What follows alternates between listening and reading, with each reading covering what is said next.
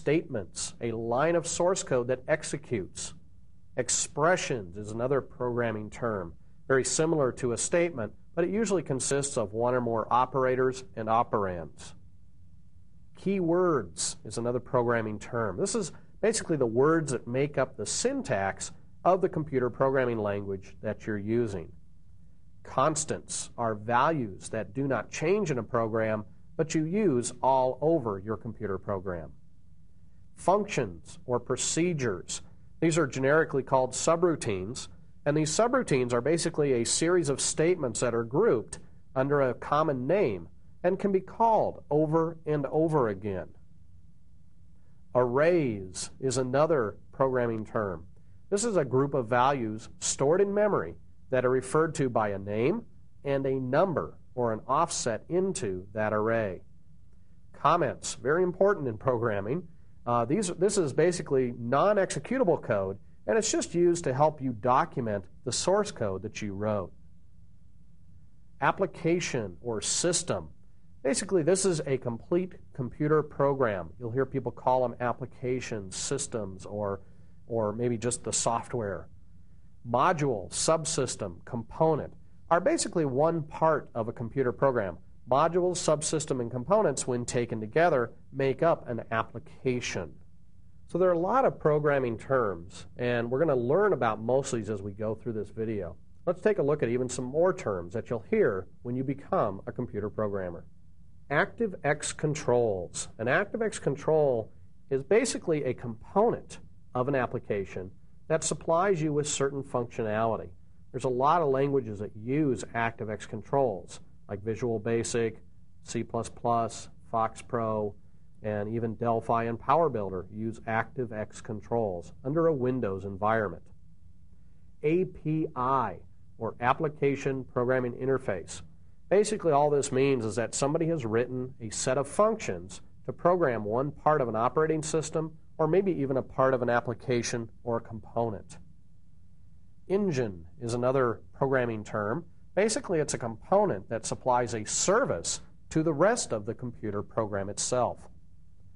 Database is a file system that stores related information together.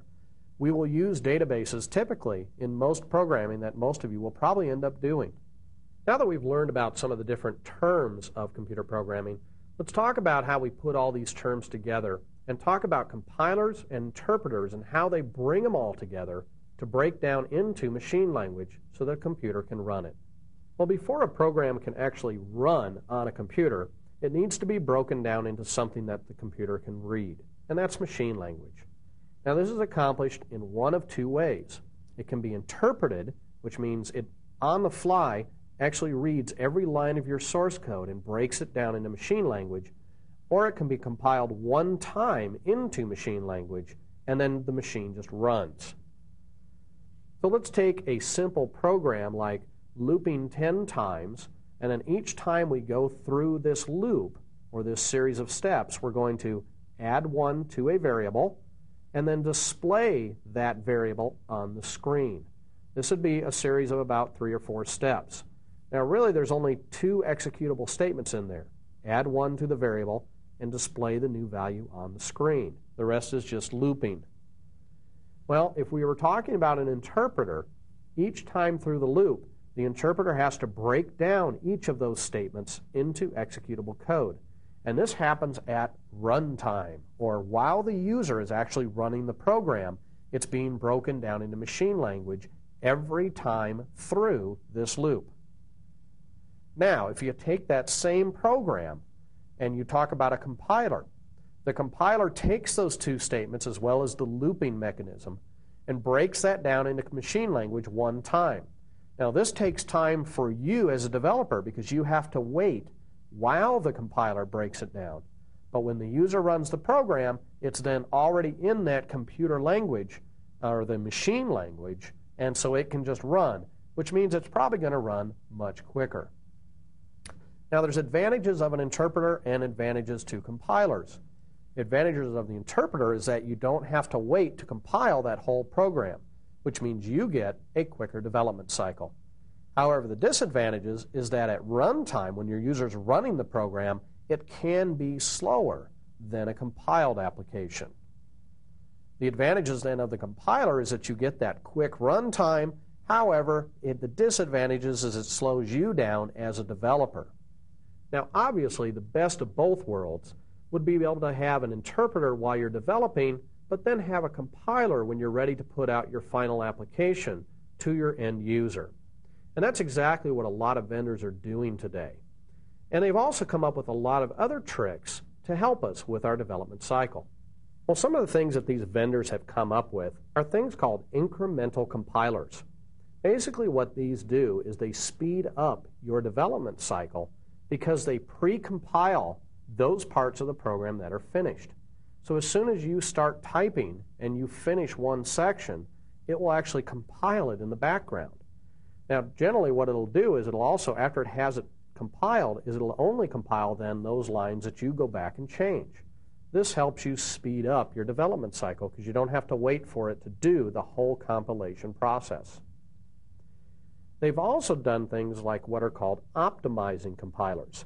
This means that the compiler itself looks at your source code and tries to figure out more efficient ways to express that statement.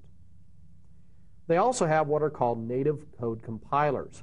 Now, these are compilers that actually break code down into machine language for the particular machine you're on, like an Intel machine or maybe a Motorola or even another type of mini or mainframe computer.